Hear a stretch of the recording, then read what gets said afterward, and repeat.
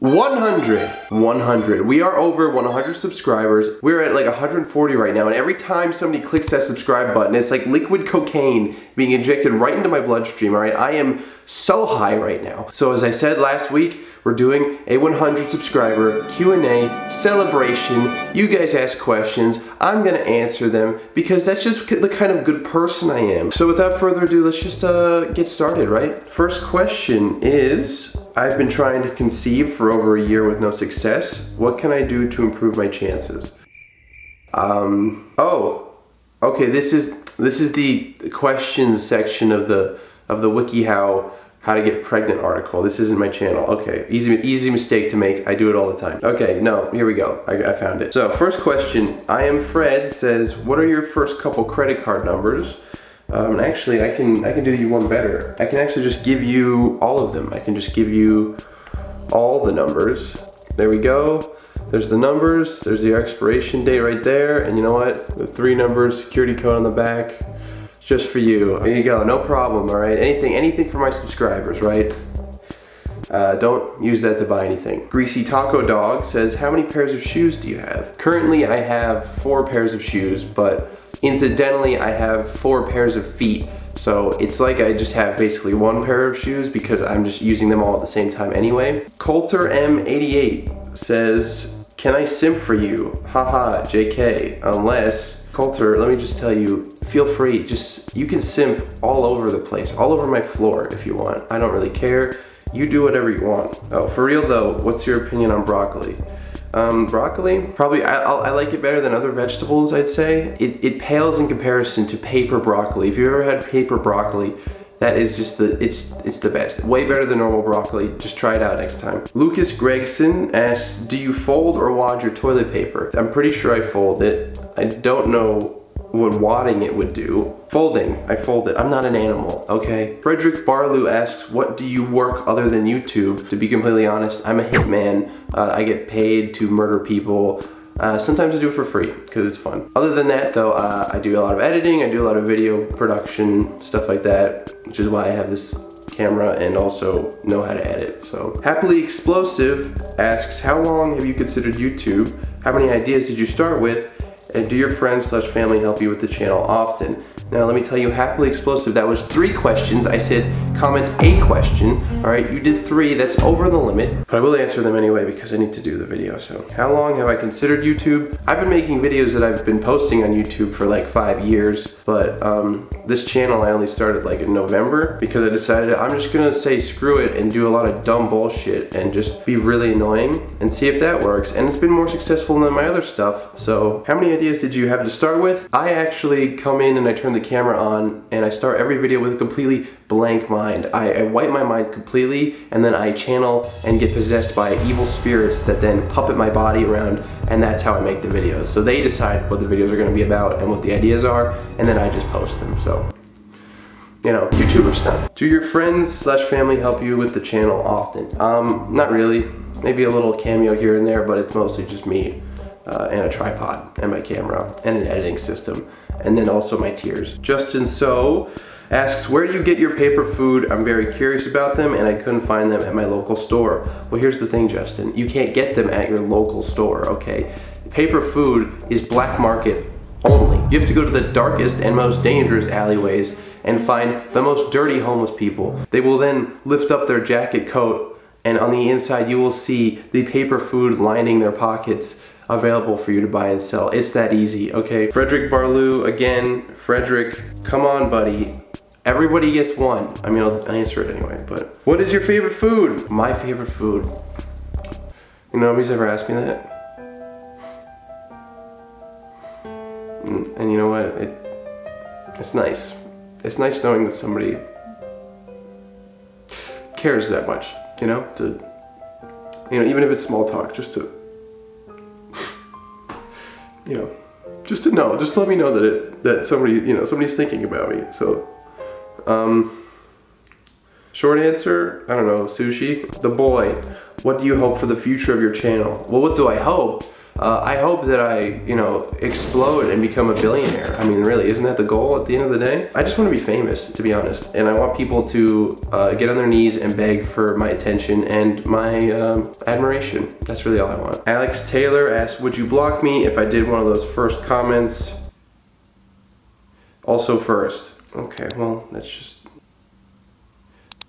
There you go. There's your answer. There's your answer. You like it? Did you like that answer? Okay. You should be dead asks, what's your favorite color? I don't know. Gonna be honest, it's gotta be teal. If it's not teal, alright, I don't mess with that shit, okay? It's teal or no deal, okay? That's my motto. Nabil Corrigan, sorry if I'm butchering your name. I loved your Gooba dramatic reading. What would you like to focus your content on in the future? Keep it up. Thank you. And thank you, that is... I love those dramatic readings too. I don't know, a lot of people don't seem to like those as much, but thank you for saying that. What would I like to focus my content on in the future? I mean, I don't know, whatever I want to make, whatever I think is funny, whatever I see going on that I want to make fun of.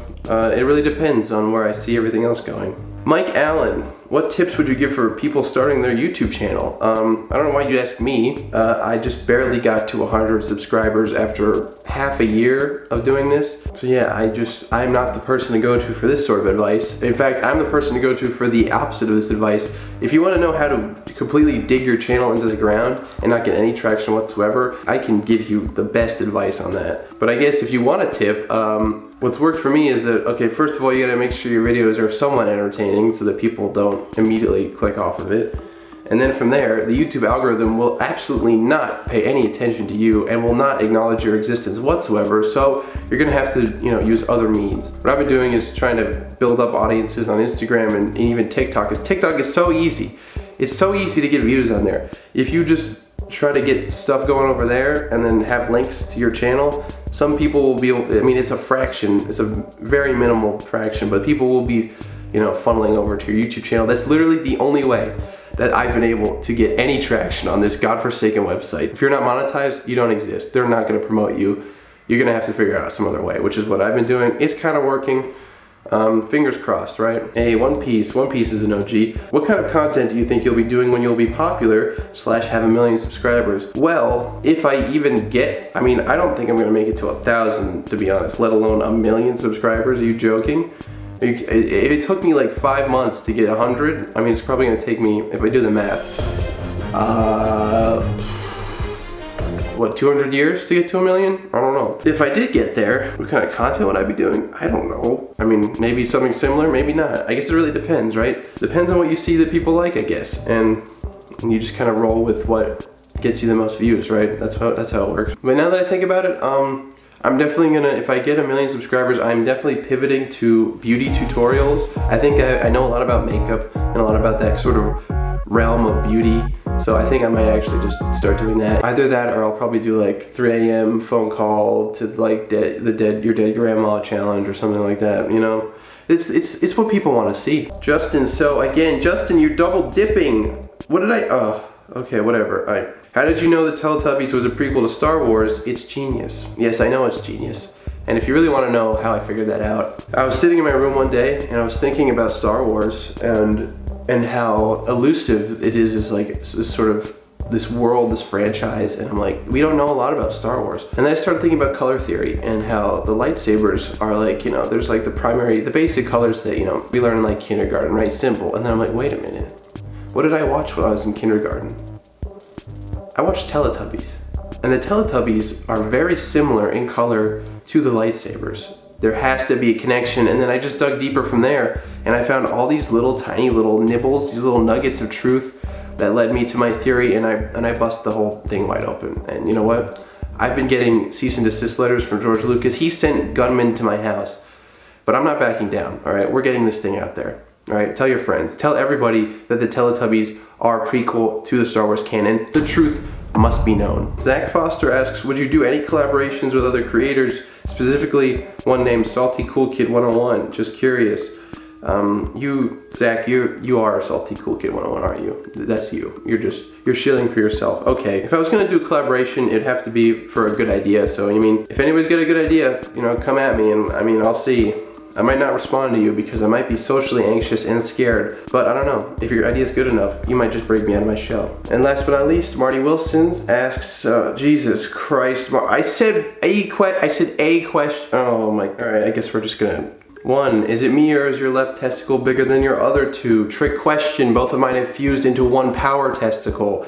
Get it right. 2. How come when you go poo-poo there's pee-pee, but when you go pee-pee there is no poo-poo? Some questions are never meant to be answered, alright? God hasn't revealed that yet. 3. Favorite color. I said it already. It was teal. 4. Favorite number. 7. And not just because that's the number of questions you wrote, because 7 is a cool number, okay? 5. Turtles? Yes. Of course turtles. 6. I mean, well, there's no question mark at the end of that, so I can't, it's not a question, can't answer it. Also, there's not question marks at the end of a lot of these. Check your punctuation, Marty. And 7, do you have time to speak about our Lord and Savior, Baby Cthulhu? I mean, I would love to talk about Baby Cthulhu. I'd want to save that for its own video because, you know, I'd want to get into detail about Baby Cthulhu and his preachings and his teachings. So maybe one day. So there we have it. The 100 subscriber Q&A celebration is in the books. I answered all your questions, and you guys know a little bit more about me. Just whatever you do, just please don't steal my identity. Please don't hack me either. I would really appreciate it if you don't hack me and also don't steal my identity. That would be cool. Thank you. I might do this again at 1,000 subscribers if I ever get there. I probably won't. I'll probably die before that. And that's not a bad thing. All right, we should welcome death. Death is peaceful. Death is a glorious end.